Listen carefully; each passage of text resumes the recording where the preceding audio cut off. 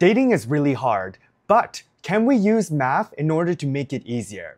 A big reason why dating is so hard is because there's so many options out there and you want to go and shop around a bit to see what the goods are like, but you also don't want to shop around too long because the ones you like might end up being taken away or you might just get too old. So given this, there must be an optimal number of people that you see just to see like what's out there before you make a decision as to who do you end up marrying. And this is an optimization problem, so we can use math to solve it.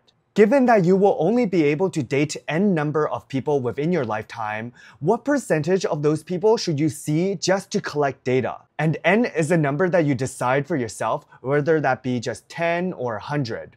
Anyways, the answer is 37%.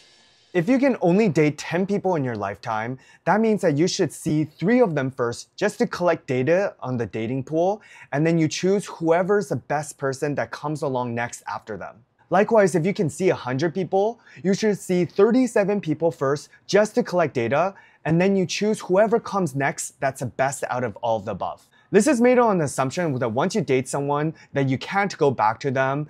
But anyhow, it's a mathematical simplification, and follow along to see the proof behind all of this.